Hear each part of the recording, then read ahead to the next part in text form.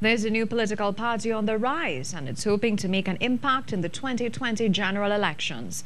The Patriotic Front is being led by Attorney Mickela Panday, the daughter of former Prime Minister Basdeo Panday. Ms. Panday says she wants her party to change the current political status quo of the country and to bring urgent reform. Marie Hull has more. Hinting of the possibility of forming a new political party.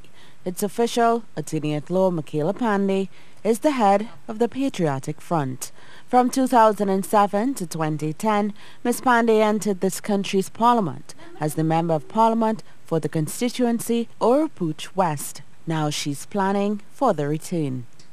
It is our aim to forge an organization that will unite our peoples of diverse racial, ethnic, religious, and class identities into a force designed to commit our combined energies to forging the much desired dream of building a society in which we can all live and prosper in peace, harmony, and happiness.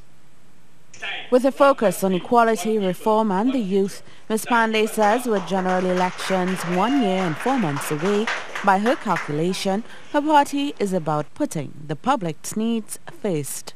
I genuinely think that now is the time for people to put country first. It's not about the PNM or UNC, it's about the country, it's about people. Like now is the time to unite, as opposed to, I'm not concentrating on the PNM or UNC, I'm concentrating on the people.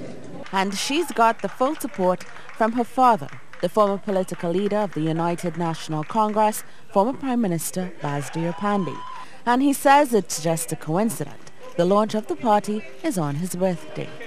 I certainly intend to assist my daughter in any possible way that she wants and to assist the party if I am asked to.